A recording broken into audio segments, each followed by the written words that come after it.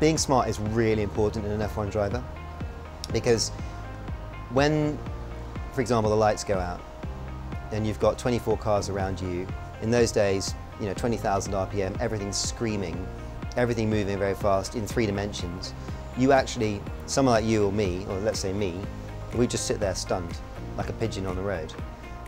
To be able to manage this, to have the spatial awareness, to be able to process at that speed everything that's going on and react so precisely, actually does require a lot of intelligence.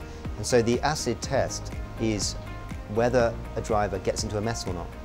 And there have been some very good drivers who are just not smart enough, and they're always in trouble. If something happens, they get caught in it. On the other hand, there are people, and I would say Alonso is the #1 example, who just almost never get in trouble. Whatever happens, they're just never there. And like McCavity, the mystery cat, and that's a sign of real intelligence to me.